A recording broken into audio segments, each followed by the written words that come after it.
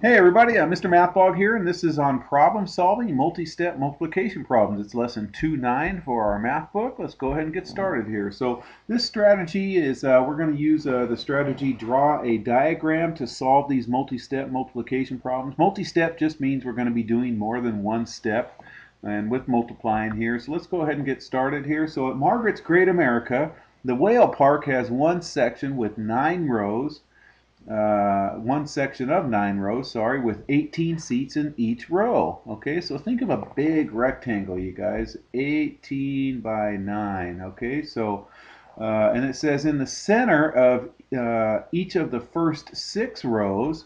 So look at this picture right here. See how they're getting all splashed right here? In the center of the first 6 rows, 8 seats are in the splash zone. Okay, so how many seats are not in the splash zone? Okay, so we want to talk about all these seats over here that are not getting splashed. So we're going to use the strategy, draw a diagram to solve this problem. So let's go ahead and read the problem. What do we need to find out? We need to find out the number of seats that are not in the splash zone. That's our final goal. How many seats are not in the splash zone? That's what it says right down there, okay?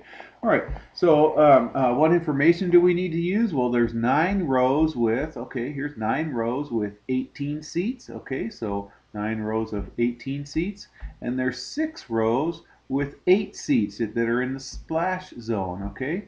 So let's go ahead and how are we going to use this information? Well, what we're going to do is we're going to multiply these numbers to find out both the number of seats in the entire section and the number of seats in the splash zone. So let's draw a diagram of the section that shows 9 rows of 18 seats. Okay. Now, if I were you, I wouldn't. You can't draw this. I just happen to have this picture on one of my other flip charts, so I just copied and pasted it right here. Just draw a rectangle, basic rectangle, like I did here, and make, put 18 across and then 9 down right here. Okay, so here's 18 by 9, this section with 18 seats by 9, but here's 18 seats going across these little squares and then 9 seats going down. Okay, and then let's put it in the middle. So now we're going to outline in the center section to show the 6 rows of 8 seats in the splash zone. Okay, so here's the 8 seats going across, and we have 6 rows right here.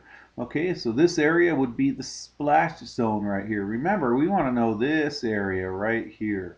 So what we're going to do, you guys, is move that up there. We're going to find the total number of seats. The total number of seats are from the entire rectangle, 18 times 9.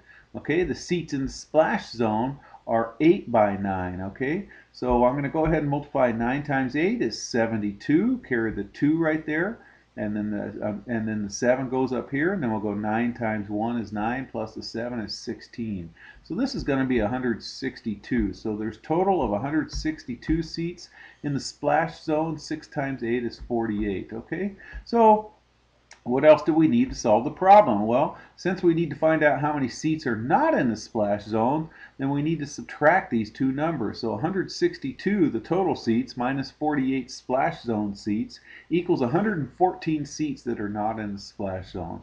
Okay, that's not too bad, is it? All right, let's try one more, you guys. So at a movie theater, one section has 8 rows with 14 seats in each row. And in the middle of the section, 4 rows of 6 seats are reserved. So how many seats are not reserved? Okay, so this is pretty much the same kind of problem. What do we need to find? We need to find the number of seats that are not reserved. What information are we going to use? Well, there are 8 rows of 14 seats in the section, and there are 4 rows of 6 seats that are reserved. So how are we going to use this information? We're going to multiply to find both the number of seats in each section, and then we'll go ahead and subtract, just like the last problem. Okay, so let's draw a rectangle to show the 8 rows of 14 seats. Okay, now again, I have this picture. So, here's 14 little squares going across. Here's 8 seats going down. But if I were you, I'd just draw a little rectangle and then, put 14 by 8. So a little rectangle right there, and then write 14 up here and put 8 over here. Okay, and then it says in the middle rows we're going to outline a section to show that 4 rows of 6 seats are reserved. So in the middle, I'm going to just do a little 4 by 6 rectangle inside of there.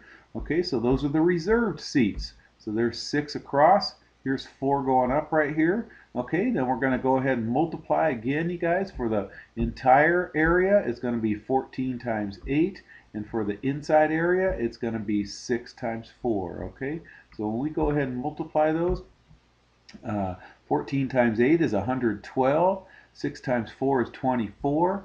Okay, so the total area is 112, or the total amount of seats is 112, and the amount of seats in here is 24. So we're going to go ahead and subtract, and that's going to tell us how many seats are not reserved. So 112 minus 24 is 88 seats that are not reserved. So how did the diagram help us? Okay, the diagram helped us visualize the problem to see that we need to multiply the numbers and then subtract those. So explain how we can check our answer with the last one. Well, what we can do is we could add the 88 plus the 24 to get the 112. So let's go back here. We can go ahead and add, we can add this 88, which is the not reserved, plus the reserved, okay, and that'll equal the total amount of seats, 112. Okay, so we can just go backwards and add that. All right, I hope that makes sense, you guys. Take care.